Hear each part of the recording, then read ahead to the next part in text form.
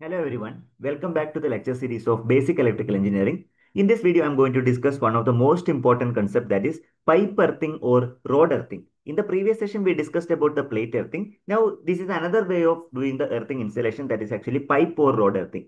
Let's get started. First of all, we'll understand the definition of pipe or rod earthing. So pipe earthing, it is a method of safety of sending excess or fault current into the earth using galvanized iron pipe. It is actually GI pipe. It is also known as GI pipe, buried vertically in the ground. So in the earlier case, in the case of plate earthing, we made a copper or galvanized plate. But in this case, we are using the galvanized iron rod or galvanized iron pipe, which is buried under the ground.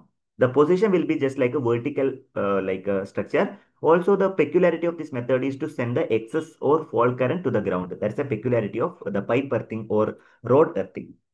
Let us go the greater details. Let us elaborate in the greater details. As you can familiar, this is a basic structure of the pipe earthing.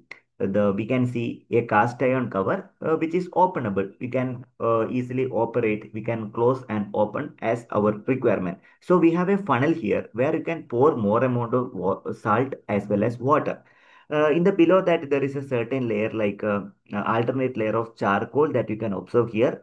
Okay, the speciality is actually we are using the road. Okay, now it is another diagram. They have mentioned the diagram also, like the distance between the top layer and the particular place where the road is going to start. That is around 2.75 meter.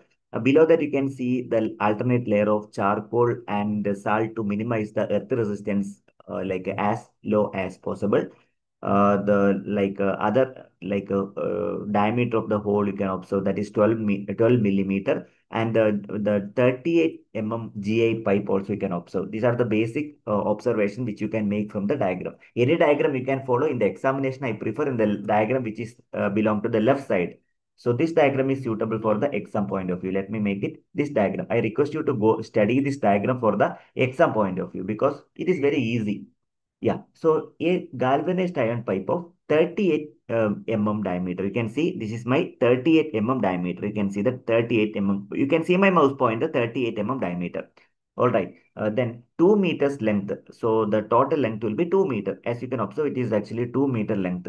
Okay. So I mentioned this is 38 galvanized pipe, and the length will be like 2 meter, which is kept vertically. That is another important point. Yes. Then 12 hole, that is we are making the surface hole will be making 12 millimeter. Around the pipe, alternate layer of salt and charcoal are filled 15 centimeter thick around the area. 15 centimeter thick. As you can see, the alternate layer of charcoal that is actually maintaining 15 thickness here. The thickness of this layer is 15 millimeter. That point also make a note.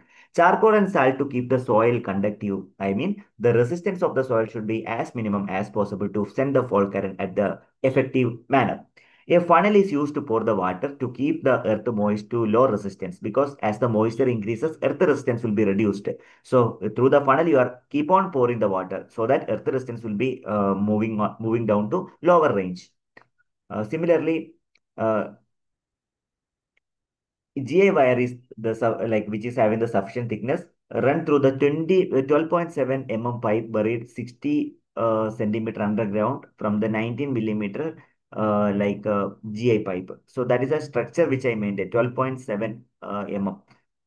Similarly, this wire is tightly connected to the top for the easily inspection. Why it is connected? Because we can easily inspect, we can easily maintain, we can easily take out something. If something is wrong, we can easily operate. That's what we are going to do. It is a cost-effective and easy to install, and works well for the low and medium voltage application. For high voltage installation, you can go for plate earthing. Where low voltage installation, you can go for pipe or rod earthing. Commonly used for the residential, commercial, and small industrial setup. If I want to go for high industrial setup, you can go for like plate earthing, right? This is for the low installation. The plus point of this method is stable earthing resistance to maintain easily to maintain and inspect, then work efficiently in all weather conditions. That's a plus point. So the drawback, I can say, it is suitable for only for low voltage installation. For high voltage installation, the pipe is actually not sufficient. That's the like remarkable notice I want to convince you. So in this video, I discussed about the what's the meaning of the pipe or rod earthing. Pipe, either you can say pipe or rod, both are same only. Also, I discussed the design aspects, like what is the length, Then what about the dimension? What about the thickness of the hole? Where you are going to open the like a funnel? All the technical aspects I have discussed in brief fashion. If you have any queries, do let me know. Also, I request you to like this video. Kindly share the video with the stakeholders, those who are learning in this domain. Also, I request you to give your like a very strong feedback. Either it may be positive or negative. I'll take it in a positive sense for the improvement. Also, I request you to subscribe my channel for getting similar kind of video. I'm keep on updating the stuff in electrical and electronics engineering. So okay, stay tuned. Happy learning. I wish you all the very best for your upcoming competitive examination as well as the university examination. I wish you all the very best for the future endeavor. Thank you all. Happy learning. Have a great day. Thank